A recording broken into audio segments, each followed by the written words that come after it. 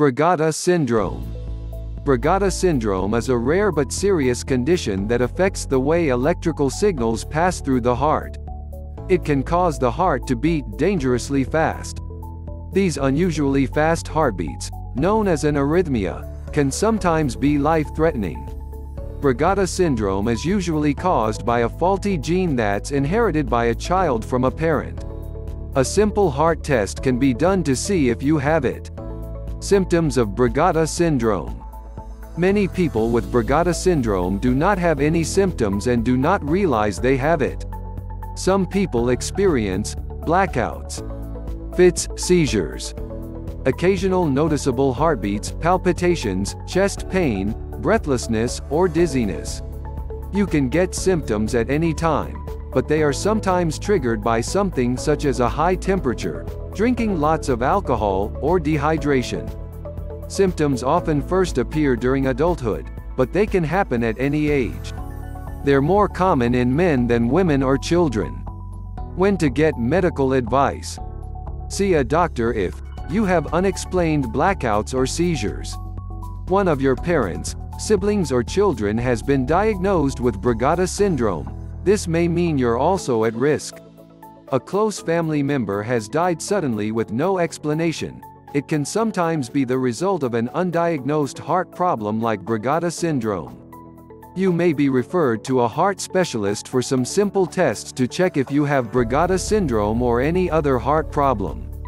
If you've already been diagnosed with Brugada syndrome, contact your specialist as soon as possible if you experience any symptoms. Tests for Brugada syndrome.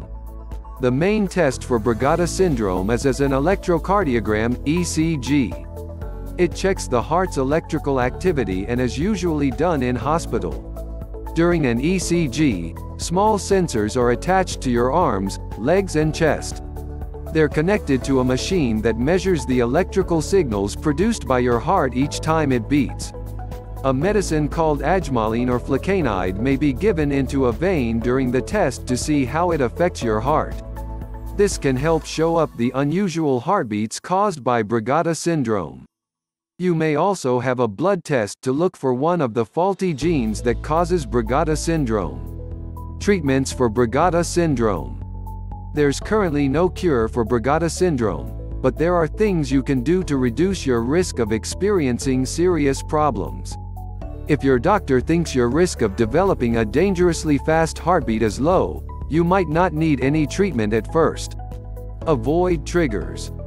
You can reduce your risk of developing a fast heartbeat by avoiding things that can trigger it, including a high temperature. If you develop a high temperature, take painkillers such as paracetamol to bring it down.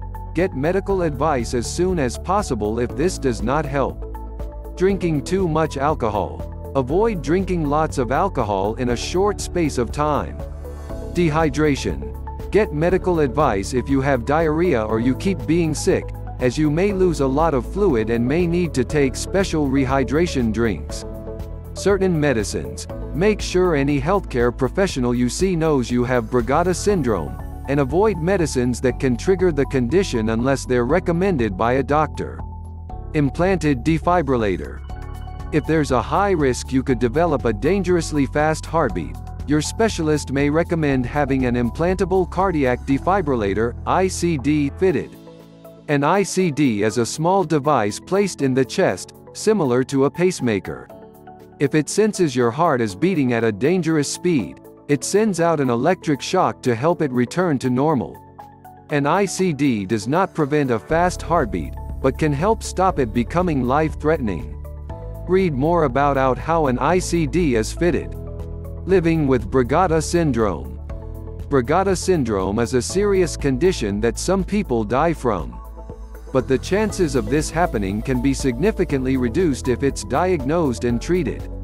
You'll need to avoid things that can trigger the condition and have regular checkups. Most people are able to carry out everyday activities, such as exercise, having sex, getting pregnant and having children, driving. But some people may have ongoing problems due to recurring symptoms, particularly if they have an ICD.